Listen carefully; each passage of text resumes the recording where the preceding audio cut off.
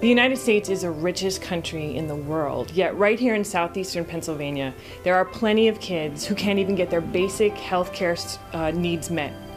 I'm at the William Meredith School in South Philadelphia, and I am here to work with a group of kids and talk to them about how to take care of their eyes and why it's important that they notice if they're having trouble seeing. I'm going to offer them a pair of glasses just like this. And so the point is we want to try to show kids and their parents that some kids are really having a hard time seeing.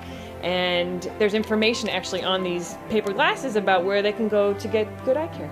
For about a decade, I worked with a lot of kids in a community health center, and kids came in malnourished, with lead poisoning, with untreated asthma, and we'd see a kid and resolve that child's health condition that day, but then the next day a new kid would come in with the same issue.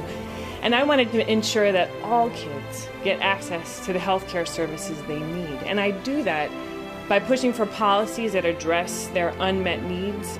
The organization that I'm supporting is Public Citizens for Children and Youth. It's the organization I've worked at for the last 13 years.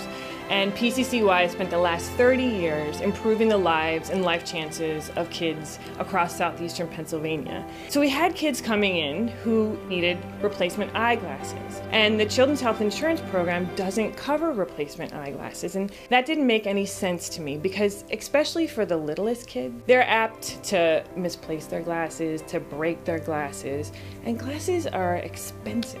So I made a case to the state Children's Health Insurance Department that they should cover replacement eyeglasses, and I am pleased to stand here and tell you that they made the change.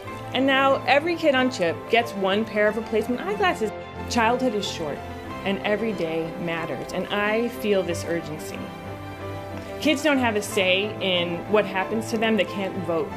But I am a voice for kids, and PCCY has helped produce a lot of good change for kids.